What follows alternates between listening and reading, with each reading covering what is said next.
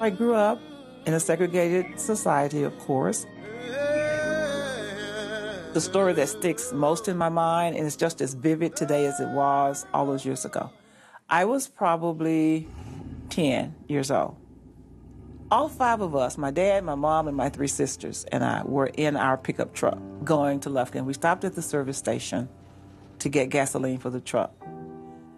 A little girl about my age, white girl, came out to ask my daddy how much gas he wanted. And he told her. And she asked him something else. I don't remember what the question was, but he said, "Yes, ma'am." And I looked at him, and I looked at her, and I didn't say anything.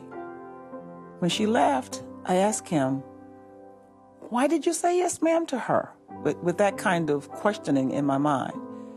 And he said, "Because I'm supposed to."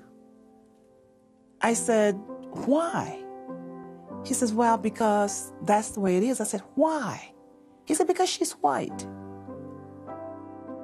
And I thought, oh my goodness, I have never been the same since that day. Something happened to me on the inside. I don't know what it is. I didn't know what it was then.